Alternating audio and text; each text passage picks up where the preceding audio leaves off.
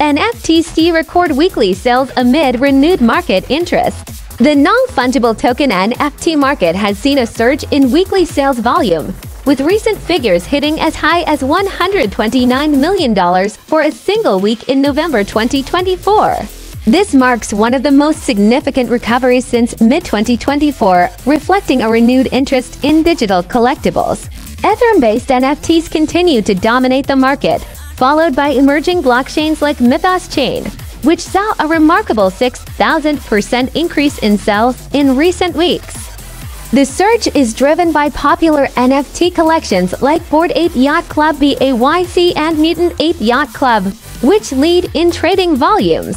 Additionally, platforms such as Blur and OpenSea are benefiting from the uptick, with Blur surpassing $305 million in monthly trading volume, solidifying its lead in the marketplace.